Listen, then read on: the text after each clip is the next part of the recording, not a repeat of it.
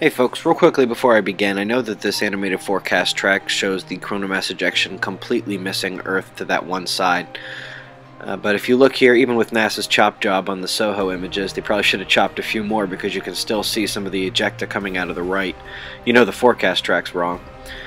Anyway, we had that X-flare last night, and just a few minutes ago we had our latest flare event. We had actually a bit of a double M flare event. You can't really see the double M flare here, but it was an M flare, and it doesn't look like the sun is slowing down whatsoever. If anything, while this big sunspot kind of contracts, becomes circular as opposed to elongated, this one over to the right of it is becoming complex as well.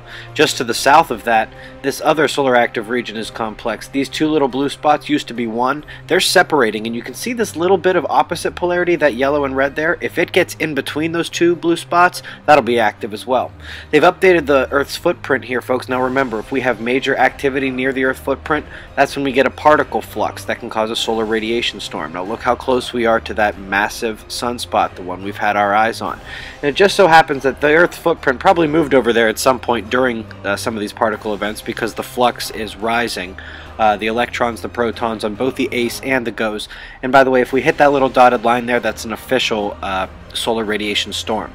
So we'll definitely have to watch out for that, considering that more solar flares and coronal mass ejections are expected. And not to mention the fact that we are seeing a little bit of a rise in the solar wind speed, and the solar wind density is rising up pretty fast as well. This appears to be the coronal hole stream.